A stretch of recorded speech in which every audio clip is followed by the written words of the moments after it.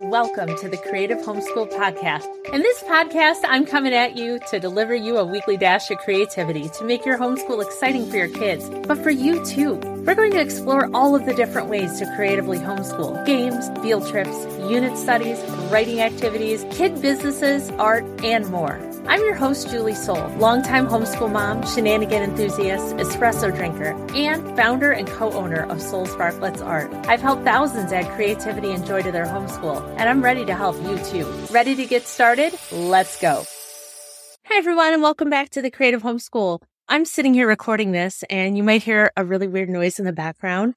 And if you do, that is actually my pet hamster, who was named Phantom by my kids, and he is a long-haired hamster. So he kind of looks like a pom-pom with legs instead of a more traditional hamster.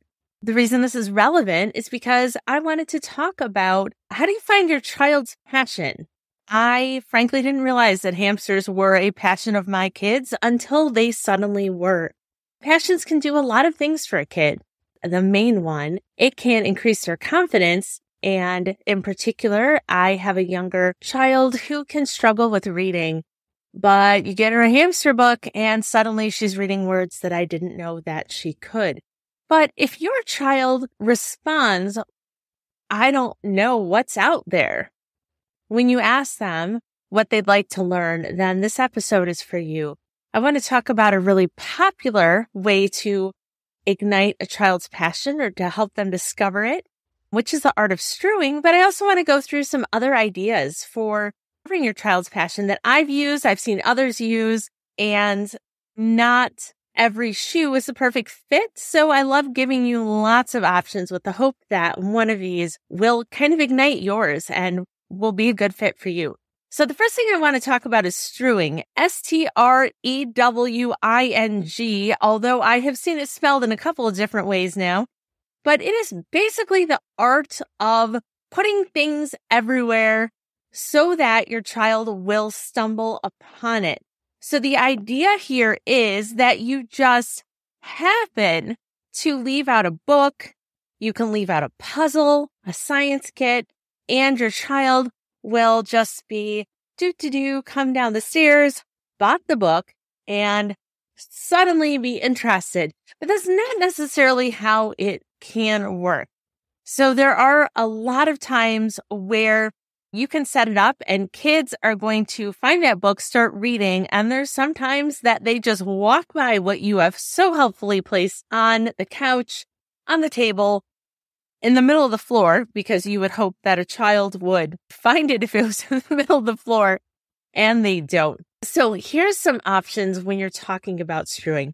The first is to change it up and know your kids. A book might work really, really well for an older child. So books are a really great one for strewing. And when you're strewing books, the object isn't to leave 10 books at once or 10 topics at once. The object here is to do one thing at a time.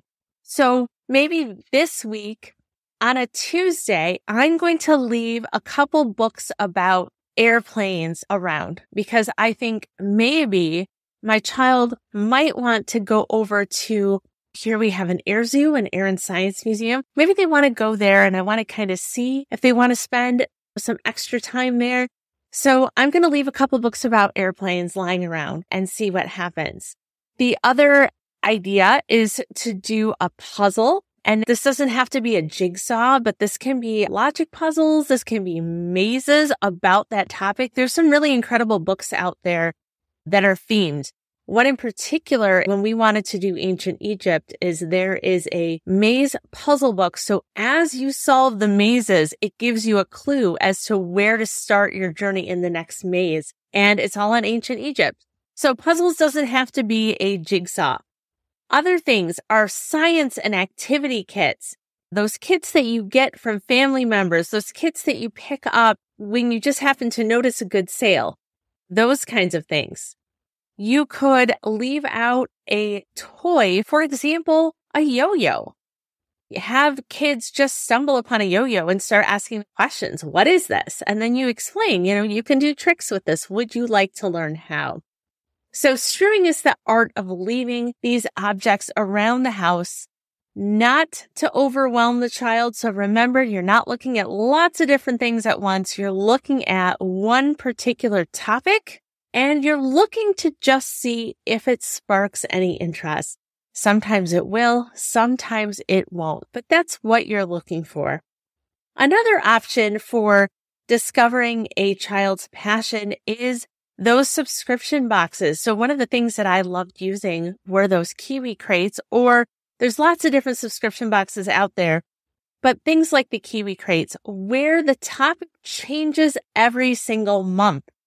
So maybe one box isn't a huge hit, but another one is, and you suddenly notice that the box where your child built a catapult, suddenly they're really interested, and maybe that means that they'd like to learn more about studies or build a ballista, or they might want to get into more the history of wars or weapons.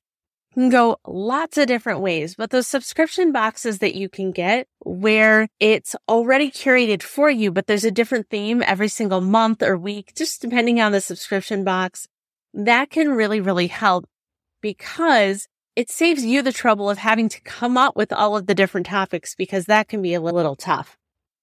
And now one of the things that I also love to do is to take a look at some of the museums, zoos, things in the area, and go to some of those special days that they have. So our science museum here has classes, and one of them, my kids were determined that they just did not want to learn anything about circuits and electricity. But when I took them to a class and they were around other kids, there was another teacher, suddenly they were really interested in snap circuits. So sometimes passions can be ignited in those other areas around other kids in a different situation.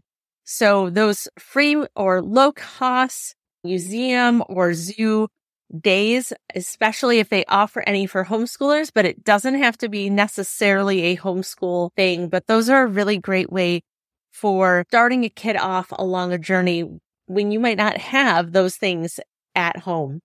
Another thing I like to do is have a random day. So when I go to the library or I choose things for a unit study, I always seem to find a couple of other books that I want to bring home, but they don't fit what we're currently doing. So I always make sure that I leave room for those in a special day, that we read a book on something else, something that isn't what we're typically learning about.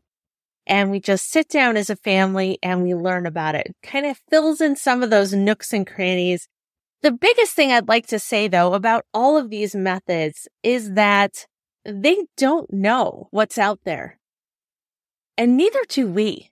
Have you ever been caught watching someone do something and you feel like, well, I'm 46 now, and I feel like there's still so much that I don't know about, so much that I don't know how to do, so much that there is to discover. So many of us started homeschooling because we love learning. And if we don't know everything that's out there, how could they?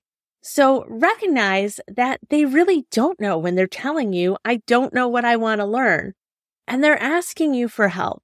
And another thing that we need to remember is they want to go on a journey with us. This is a perfect opportunity if you leave something and they start asking questions for you to say, I don't know. Should we learn together? Because I never learned this either. Now, one example of something that ended up being an unintentional strewing is when we were doing U.S. history, we were looking at different indigenous cultures, and we got into looking at different hoop dances and how they differed among different nations. And this really started off a whole hula hooping adventure. And now we're having a great time learning how to hula hoop. I am still trying to pass a hula hoop behind my back, but my kids are just getting a lot of hilarity out of watching me learn something that's tough for me, something that I don't know how to learn.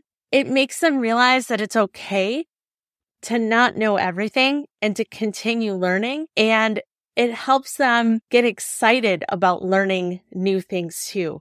So remember, you're in a journey along with your kids. And the next time they say, well, I don't know what I want to learn. Recognize that maybe that's true, and maybe they need a little help from you. I hope one of these ideas resonated with you today, and I'd be really curious if you'd send me a DM and let me know, what are your kids interested in right now? Because one of the things that I love to do is try to collect these ideas and turn them into art projects for the Glitter Bomb, for our members, but also as freebies that we release to everyone.